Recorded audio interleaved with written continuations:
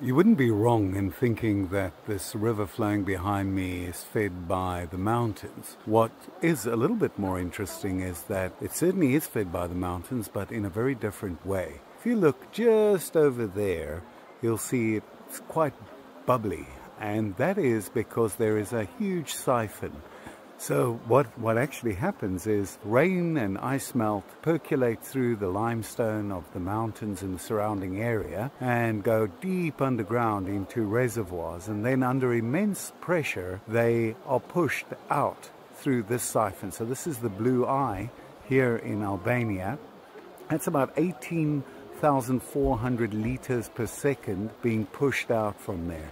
Now divers have gone down to as far as 50 meters, but due to the immense pressure they couldn't go any further. So to this day nobody actually knows how deep the cavernous aquifer is underneath that's feeding this. This water is incredibly filtered naturally through all the rock, and through all of that you see this deep redolent blue and clarity. Interestingly enough, this spot couldn't be seen for 50 years under the communist system by the public.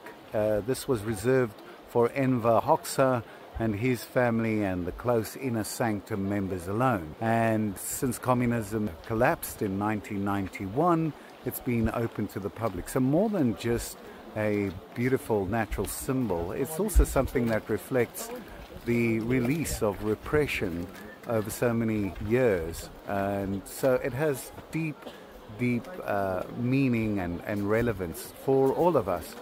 And I think there's also something to be said for knowledge as well. Sometimes we think that the outpourings, the flow, the influence of knowledge comes strictly from very standard sources up high.